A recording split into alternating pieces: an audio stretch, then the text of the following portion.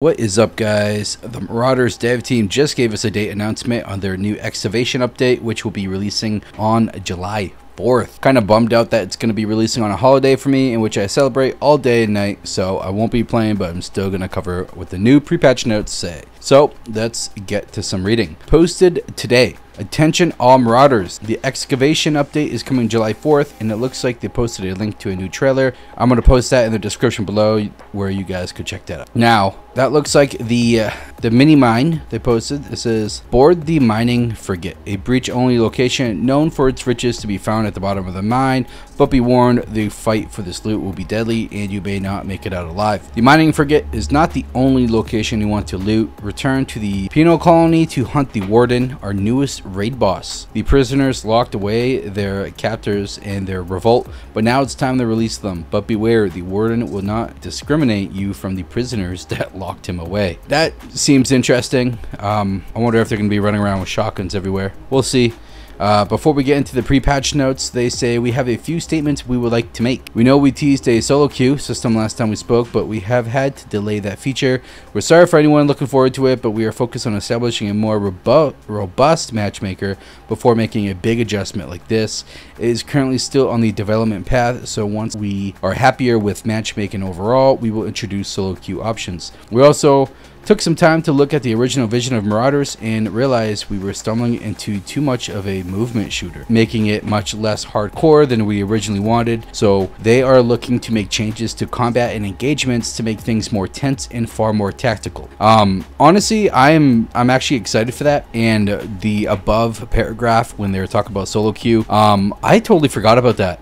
That's going to be really cool if they introduce the solo queue, so then we can go into a solo only lobby. I hope they continue to develop that and make it right. Them just making the game more harder and tactical is something that I realized that they kind of strayed away from in the beginning, where it was kind of difficult in the beginning of the game with the AIs being a lot harder. They're a little aimbotty, but things kind of got easier. The AIs, everything got a little easier. So I kind of want to see how they go about doing that. They also say you'll see in the beginning of these changes in the Excavation update coming July 4th. So we're going to be seeing combat and engagements a little more hardcore and far more tactical. So that's going to be interesting. To wrap this up, we have some big updates to announce regarding our development process. We've heard you when you let us know that the longer gaps between updates can feel a bit too spaced out, which I do. A lot of people have been saying that over the course of the last couple months. They're going to be switching things up from here on out. They say they're going to be releasing smaller updates every 2 weeks, with our major beats still happening every 8 weeks. So every 8 weeks they're going to have major updates. Every 2 weeks they're going to have smaller updates. That's going to keep things interesting. The communication is just going to be a lot better, so that's good. This means a couple of things will be changing: more balancing, bug fixing, small adjustments to features and weapons will be coming more often in the smaller updates. The larger features in maps, etc., coming in the major beats. More on this to come.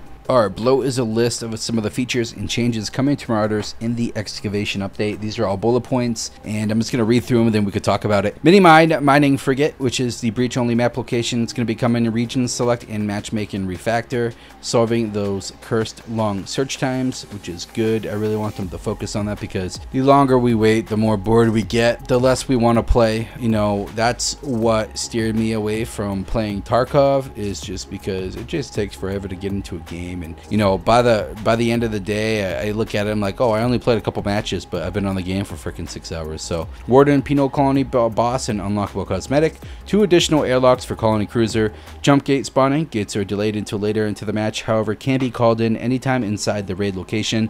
The slot machine, you can risk your silver coins for gold, which that's going to be located in the spaceport bar area. New healing system, a more hardcore healing system. Healing replication, see and hear others healing.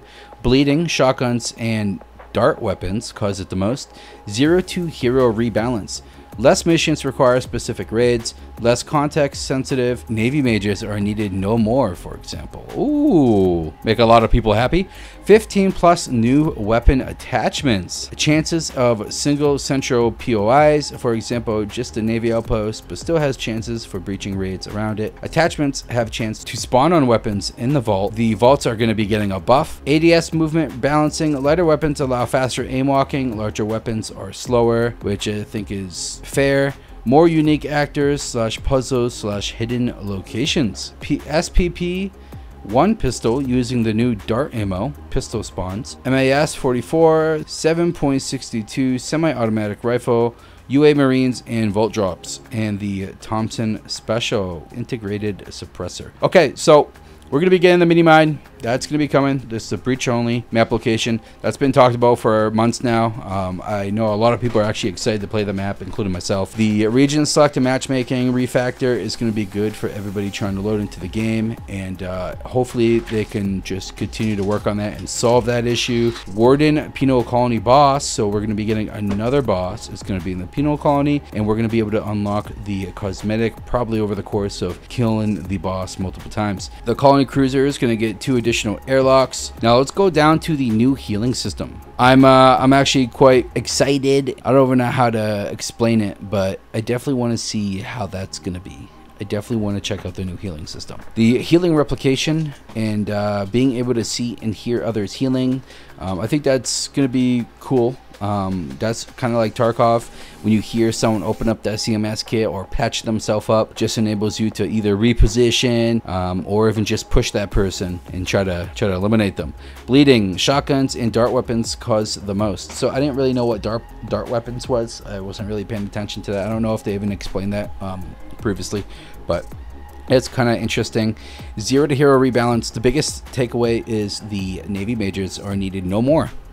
So that's going to be cool, and I wonder how they're going to integrate the rebalance on the whole 0 to hero. 15 plus new weapon attachments. That's cool. Ever since they integrated the weapon attachments, I thought it was a cool little gig that they did. So I'm interested to see what type of new weapon attachments that we're going to be getting. So right below the weapon attachments, chances of single central points of interest.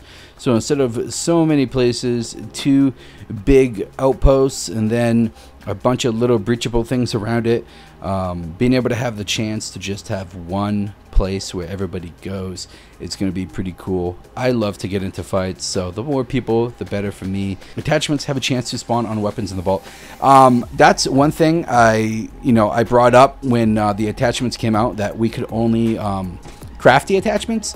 Now we're going to actually be able to find weapons with the attachments on it, which is pretty cool. Vaults actually are buffed now. It's going to just make more people want to go open up the vault, and there's going to be a lot more probably people around the vault to fight. And the ADS movement balancing, lighter weapons allow faster aim walking, larger weapons are slower. I think that's a good balance. I think that's how it should be. And what's quite interesting is the unique actors, puzzles, and hidden locations. More little things to find in the game. That's awesome. I hope they can continue to update the game and add more hidden locations and to keep everything fresh and new. Now, I really don't know much about the new dart ammo. We're just gonna have to check that out. The SPP1 is gonna be the pistol using the new dart ammo, and being able to find them in the vault is gonna be the MAS 44 7.62 semi-automatic rifle. Quite interested to see how that weapon is going to perform.